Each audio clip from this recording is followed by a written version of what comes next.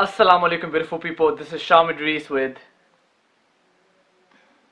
Froggy. Call myself that. To start off this, we're giving away a brand new iPhone 6 Plus 64 GB model. It'll be open to all networks. We can ship this anywhere in the world. All you gotta do to win this is subscribe to the channel and give this video a thumbs up. Now, let's get back to the video. 5 things you guys can do to stay fit this Ramadan for guys And for girls. Tip number 1 for guys, you guys need to start a diet called keto diet, K-E-T-O diet, okay? I'm going to put the link in the description below so you guys can learn what that diet is all about.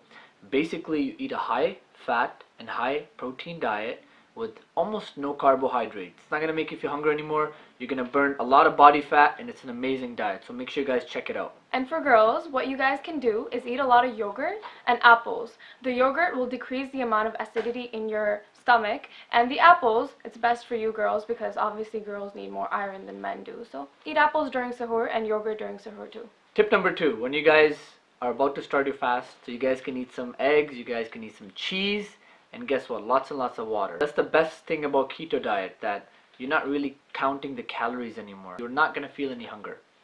And for girls, eat a day, drink lots of water during your iftar, break your fast, go pray Maghrib, come back, and then eat whatever you want, but very small quantity.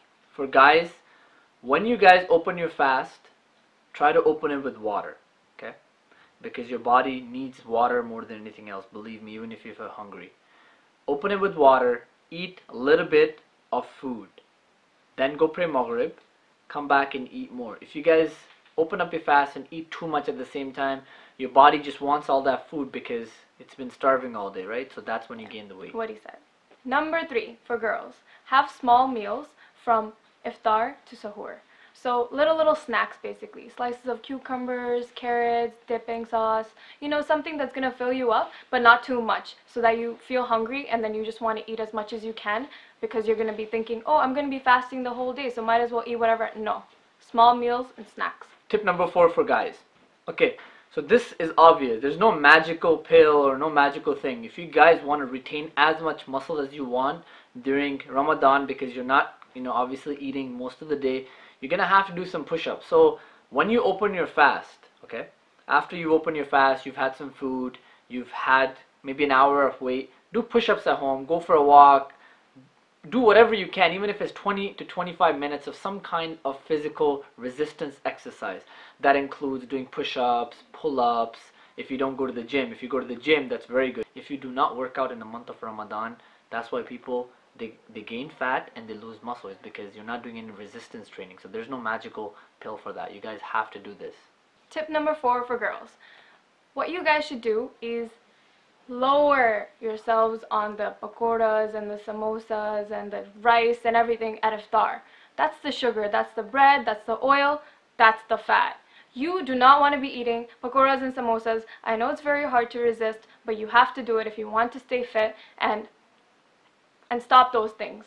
So the oil will get you fat. So will the sugar, so will the pakoras. And that's the beauty of being on a keto diet. And by the way, girls can try keto diet too if you really want to. Guys can. The beauty of keto diet is you can eat the oils, you can have those fats, you can have all that, but that's all good for you. But not the pakoras. You can't have the carbohydrates. You can't have the bread, you can't have the rice, all of that stuff. I know you guys will get confused. The girls will get confused that, oh my god, you're eating fat, but when you eat fat, your body just burns the fat. When you give your body fat, it will have no choice but to burn that fat. If you eat carbs and all that stuff, that will turn into fat and then... Because on a keto diet, your body goes into a stage of ketosis where your kidneys, they produce ketones.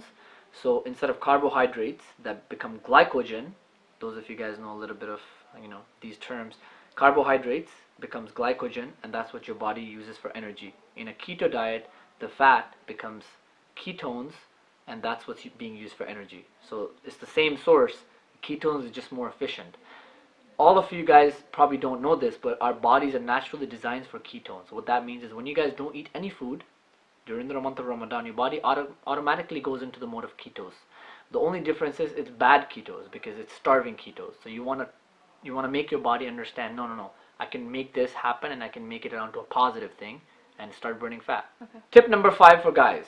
Okay, this is all of these tips combined. Why? Because try and avoid sodium. This is what sodium does. You guys don't realize, a lot of people are just putting salt in everything. You don't realize how much of that salt is already in your food. When you put a lot of salt in your food, you get this bloating feeling, which it doesn't come right away, but it comes within the next few hours. And what that does is it makes you feel fat. It makes you feel like, oh my god, I just gained weight. And it's just psychological thing. Because what happens is you feel fat, you feel bad about yourself, then you end up eating more fat. You're like, well, I'm already fat, or I'm this, or I'm not going to eat anything, I'm going to starve myself. All of those things are actually bad for you. So avoid the salt, because the less salt that you're going to eat, the better you're going to feel. And drink lots and lots of water. Tip number 5 for girls. Do not sleep after Fajr and wake up right before Maghrib, okay? For guys too, okay? For guys too.